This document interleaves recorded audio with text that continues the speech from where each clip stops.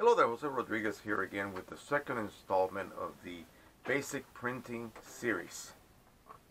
I'm going to target this video to those of you who have yet chosen a photographic printer or a dedicated photographic printer. You may own a regular household type printer, office printer, and really just don't know what to choose out there if you want to really get serious about photo printing at home. But I'm also going to cover a list of subjects that I have prepared here. Why get into photo printing? What is your goal? Choosing a printer, commitment, and the type of printers that are available, and the most discussed subject because of what it costs to print at home, OEM inks versus third party. Now, why get into photo printing? Well, I've been at this since I was 11. I'm going to be 67 this September the 26th. Remember that day. So it's been a few years. So I have always been fascinated by the final print and spent countless hours in the darkroom since I was a teenager. In the Army for 22 years, that's all I did. I was a photographer and worked in the highest positions and some of the lowest, dirtiest positions actually in the field. So always been fascinated by the print. I have admired the masters, you know who they are, and the pioneering work that they did in the early 20s, 30s, 40s, and 50s. But now it's a digital world. So I wanted to find a way to be able to bring back the print. But at the time, photo printers were simply not available, and what was available was insufficient. The quality was just medieval by comparison. So you have to ask yourself, is my goal when I take a photograph the final print? In other words, the process is not completed until I have that print in a frame on my wall or in your wall. So that is the first question you have to ask yourself. Don't get into photo printing at home just because you're curious. Have a reason, have a purpose.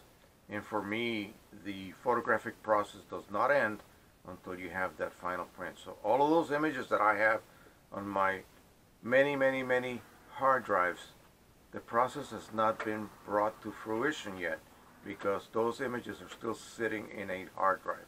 The final thing is that print. Okay, so that is just my view, and I hope that's also your view. So what is your goal? Do you want to produce prints just for pleasure? Do you want to produce prints possibly for sale? If you are a professional photographer and rely on outside labs to outsource your work to, then you realize that there is a lapse of time between the time you send or email the files that you want printed to the lab and the day or two that it takes for it to get back to you. And then you have to open that package with your fingers crossed so that the resulting prints are exactly what you envision when you hit that email send button and you send those attachments for them to print for you. Now, I myself prefer to do my own work because it is under my 100% control. So if I see a print emerging from the printer and it's not quite right, I can go back immediately across to the other room and make my adjustments as necessary. And that is an advantage that you simply do not have when you are emailing prints over to a outside lab and outsourcing your work, because by the time it gets back to you, a couple of days have passed, your inspiration may no longer be there. So yeah, I want that instant gratification. I can go right next door, increase my exposure, decrease my exposure, make adjustments in color, whatever I need to do, dodge, burn, do whatever I need to do, just like I did in the darkroom when after the fixer you look at your print on a bright white light instead of that red one, and it's not quite what you had envisioned, so you go back and to the enlarger and redo your work. Well, it's a lot easier digitally because things can be saved.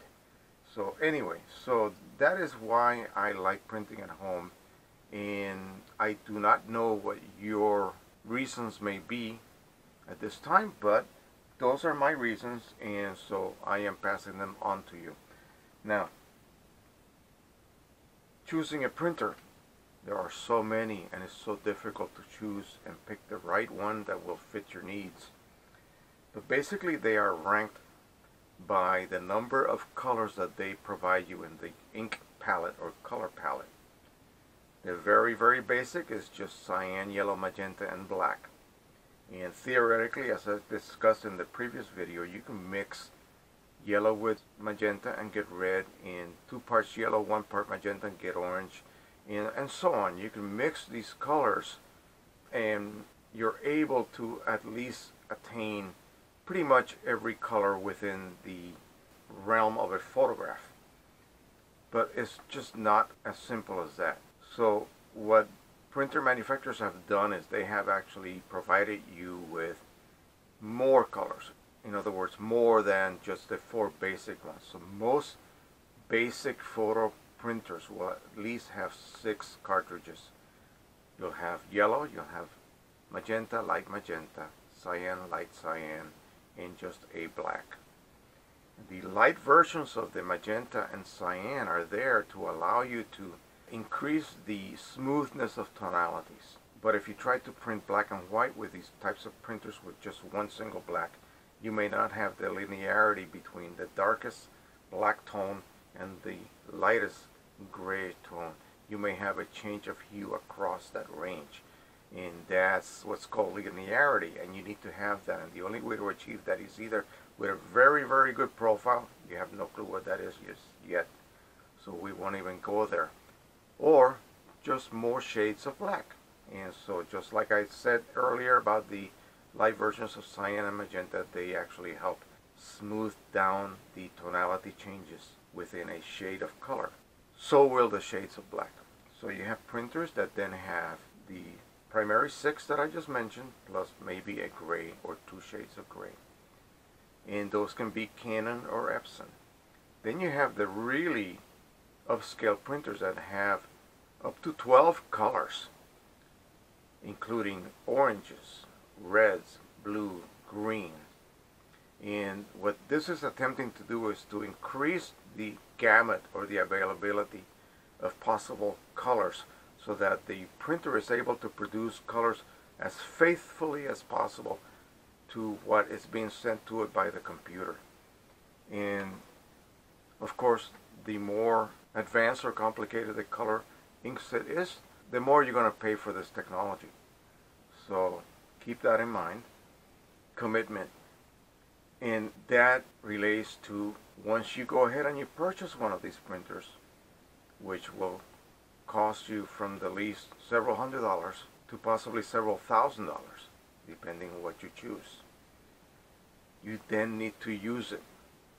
In fact, the very strange thing is that the cheaper models, you can actually ignore a little bit more than you can those expensive big floor units.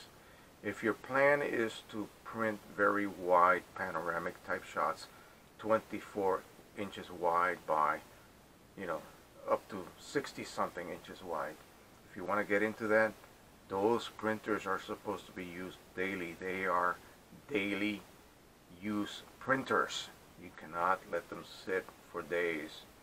You will then encounter head clog problems with them, and that is just a sad fact of the home printing or even studio printing craft.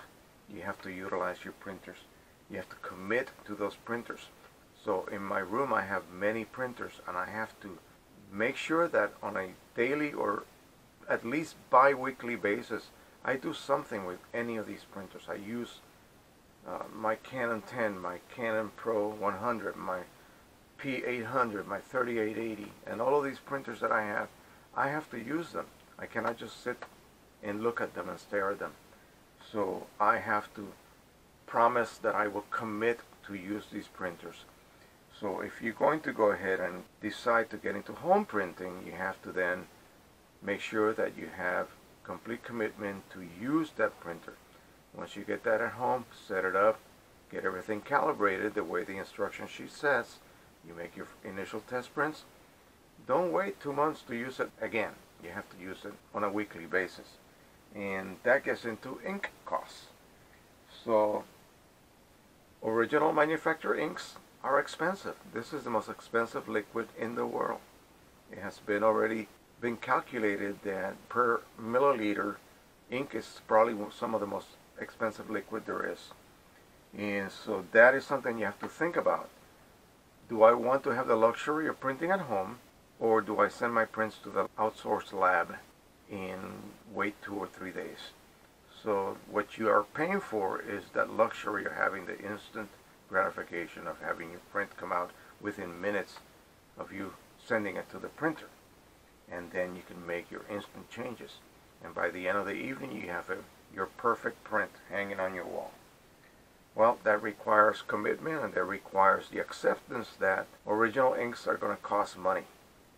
And so that's all there is about that. If you're going to sell your prints, you really have no choice. You should use OEM inks. You should not use any third-party option, because your customer is going to pay you big bucks for you to produce prints for them. You would not want that third-party lab that you're sending your files to be printing your prints on anything but original manufacturer's inks and papers.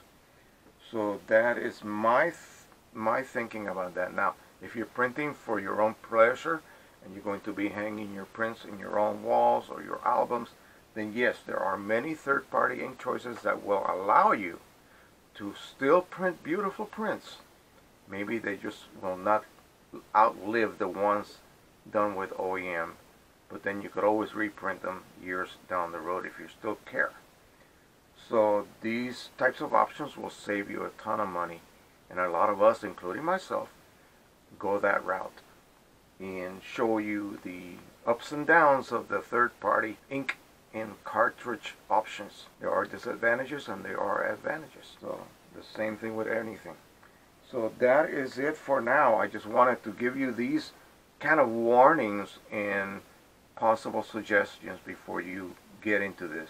If you already own a photographic dedicated printer, then by all means you can skip this video and go to the next one, where we're going to actually go into the computer and explore the driver settings to produce that very good looking, I won't say perfect, print, directly letting the driver control everything. And that is the simplest way to print, and one that you do not have to even think too much about it, because you can actually set certain settings as a default. Alright, I hope that wasn't too discouraging. I'm just telling you the truth about home printing and what it takes to really get into it and be fully committed to it. Alright, so please like, please share, please subscribe. Until the next time, we'll be back with the demonstration of how to set up various types of drivers. I'm going to go ahead and demonstrate some Canon printers and EPSON printers for you and tell you the secrets of how to print letting the driver control color. So until the next time, happy printing and bye-bye.